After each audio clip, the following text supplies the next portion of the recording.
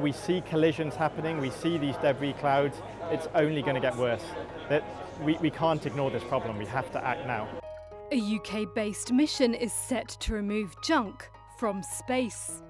Using a giant claw, the Clear mission will remove 2 large pieces of space debris from low Earth orbit, in what is the first attempt to ease the dangerously congested space environment. As far as we know, will be the first removal of a real piece of debris from orbit. So we're not taking it with us. We're going to get this kind of 2-meter large old launch adapter and pull it safely down out of the way.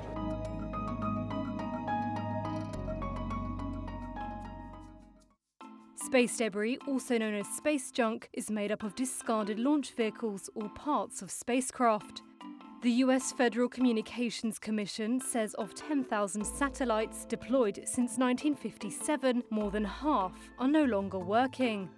These float around in space at tremendous speeds, up to 15,700 miles per hour in low Earth orbit, risking collision with a satellite or space station. That's where Clearspace comes in. In 2019, the European Space Agency, or ESA, selected Clearspace to lead the first mission to remove an ESA-owned item from orbit. Here's Clearspace UK's Managing Director, Rory Holmes. Our systems will be able to remove multiple pieces of space debris. They'll go, grab onto one, pull it down safely out of the way, then go back and get the next one and do the same. So yeah, our systems will remove multiple pieces of debris with each mission. The Clear mission launch is planned for 2025 to 2026.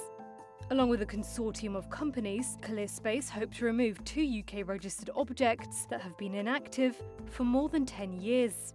They all get close to them, navigate close to them, and then attach, grab onto them, give them a big hug with our robotic capabilities, and then pull them down out of the way and let them safely burn up in the atmosphere, and prevent them causing trouble or crashing or interacting with other space objects.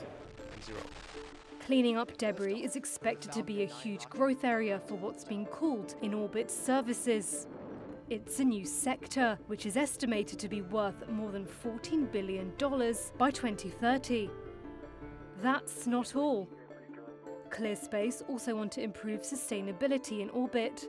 They say this is about keeping satellites operating as much as removing the waste.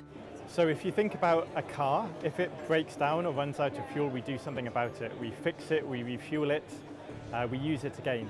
In space, we don't do that. We treat satellites as a single-use item. We use them once, we discard them, we leave them to clutter up space and interfere with future space operations. So that's unsustainable. We need to do something differently. There's already loads of junk up there, and we keep adding to the problem. We really need to think about how we make sure our space activities are sustainable. So one side of it is services like ours, debris removal, but the other side is when we launch things, we should think about that end of life, and we should build in end of life capabilities to make sure they're not ending up as junk after they've finished their job.